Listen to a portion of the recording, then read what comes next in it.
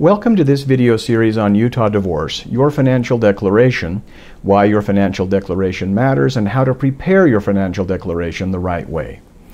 With rare exception, divorce litigants struggle with preparing a complete, accurate, and truthful financial declaration. We prepared this video and an accompanying blog post to help you overcome procrastination, understand the purpose of each part of your financial declaration, and persuade you, we hope, not to give in to the temptation to lie on your financial declaration or to try to hide anything from disclosure on your financial declaration. This video has a companion blog post, as I mentioned, that you can read by clicking on the link provided in the description section of this video. The video is a more hands-on and how-to guide than the blog post itself is, but we assure you that both this video and the blog post are well worth your time.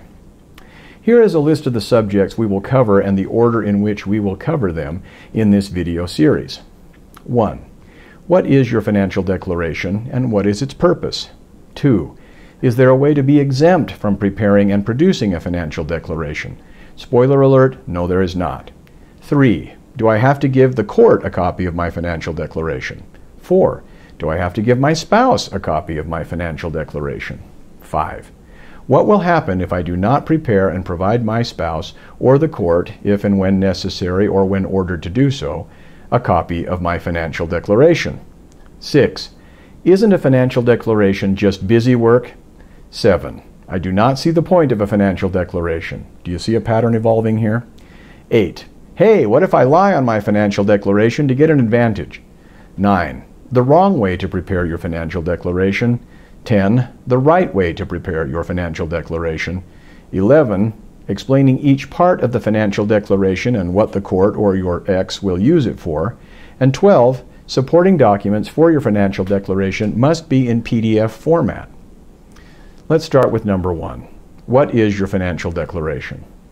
In every Utah divorce case, the parties must prepare what is known as a financial declaration.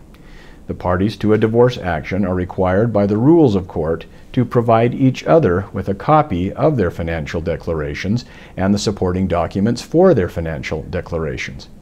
Concisely stated, your financial declaration is a document that provides information about income, assets, debts, and personal expenses.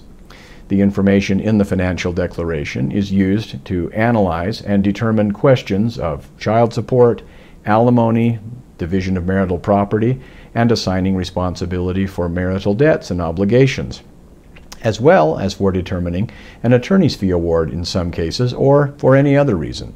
See Utah Rules of Civil Procedure Rule 26.1e. The specifics of what needs to be included in your financial declaration are outlined in Rule 26.1. I will use the acronym URCP to mean Utah Rules of Civil Procedure. So URCP 26.1 requires that you provide specific supporting documents with your financial declaration. They are your previous 2 years' personal and business tax returns, including all the documents submitted with those tax returns and all documents used to prepare those tax returns. You also have to provide pay stubs for the last 12 months before the petition for the divorce was filed with the court, and documents that verify the value of all real estate that the parties have an interest in. For example, you'd need to provide your most recent appraisal, tax valuation, and refinance documents, whatever applies. You also need to provide bank statements for all financial accounts for the 3 months before the divorce was filed. This includes statements for checking, savings, money market funds, certificates of deposit, brokerage, investment, and retirement accounts, regardless of whether the account has been closed, including those held jointly in your name or as a trustee or guardian or on someone's behalf. We also suggest that you provide documentation of your personal expenses going as far back as you can find them. If you don't have this documentation of your personal expenses, start compiling it. No better time than the present.